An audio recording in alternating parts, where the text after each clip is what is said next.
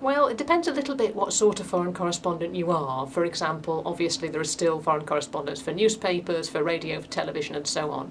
But increasingly, the more multimedia you can be, the better your chance of making ends meet. Partly because a lot of the staff jobs are starting to be eroded nowadays, and a lot of people out in the field are freelance or only semi-sponsored. So if you can go and cover a story and do it for online, do a print version, maybe do a radio, maybe do a telly version, it makes it easier for you to survive commercially. It shouldn't make any difference at all.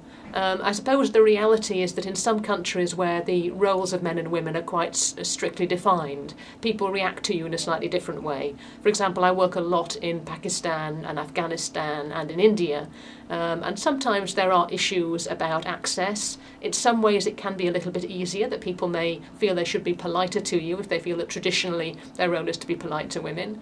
And sometimes people are more confused by you because they sort of feel a woman shouldn't be going off to dangerous places doing this sort of thing, and they're not quite sure what to make of you.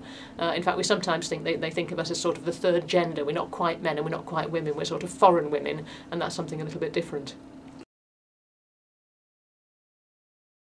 I suppose one aspect of being able to travel a lot in foreign countries as a journalist is that you get used to a certain level of access and to meeting a very broad range of people. So for example, if I go on holiday somewhere, I get quite frustrated that I feel I'm not really seeing the real place, because I'm not going to go into the brothels to meet the women who are working there and talk to them about their life and their work, or go into the slums and talk to people, and equally I'm not going to go into the palace or the government and talk to people there, because as a normal person, obviously you don't get that sort of access. You do get a tremendous range as a correspondent. I sometimes think in a way you get a slightly skewed sense, because you tend to see people by definition at times of crisis. So you often see all the problems in a country, and you don't often just see normal life, people getting on who are perfectly happy and their lives are going along quite well. So that, in a sense, gives you a rather unfair picture of other countries. Well, it is getting tougher.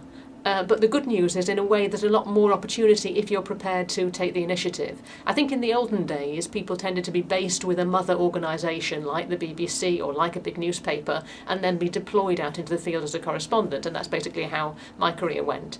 But increasingly, that is getting tough, because there are fewer and fewer correspondents being used in that way, with full-time staff jobs out in the field. So now often it's a question of just setting up somewhere, getting a sense of which countries, which places, perhaps somewhere you speak the language or where you have a particular affinity, but also places where there is a gap in the market, and then offering your material on a freelance basis to whoever's interested.